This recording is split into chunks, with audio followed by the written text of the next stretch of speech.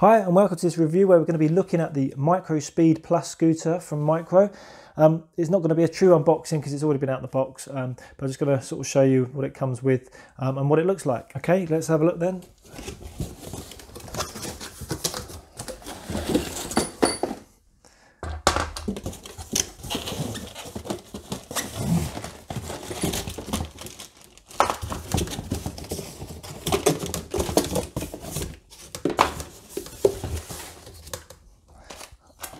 Okay, let's leave that there.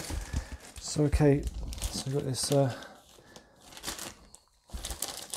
of pamphlet with a couple of Allen keys in there, reflector strip, and a little manual by the looks of it.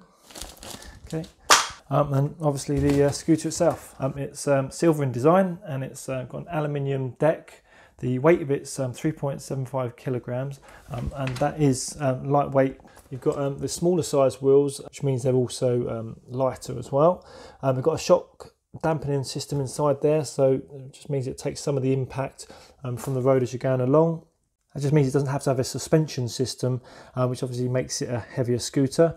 The handles here are foam, which you tend to find a lot on the micro scooters.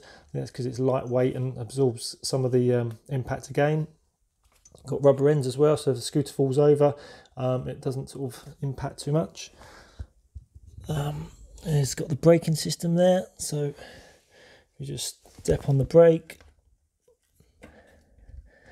and add the friction to the wheel to stop the scooter moving. Okay, so we'll just set this up now. Okay, so now let me show you how to put this up. If I just show you there, you've got a nice solid clip here, which you just pull down, and you've got a silver button here. Just push in and you'll hear it click into place. Okay, and then you just simply just lift this back up and that just locks it into place. Okay, so that's the first step. Next we'll put the handlebars up in place. Just zoom that up a bit. Okay, so if I just sort of turn it this way, you can see you've got two spring-loaded buttons there. And if you just pick this up, push that in as you slide it in, and it clicks into place, and that's not going anywhere. Okay. Okay, so they're on. Okay, so the final step is just to raise the handlebars to the height that you want, which is just by releasing this lever here, picking that up to the right height, and then closing this back over, and then you'll see that the scooter is ready to be used. On this side of the scooter, you've also got a nice little kickstand, which just neatly tucks away underneath, just clicks out to the side. It's just big enough just to hold the weight of the scooter.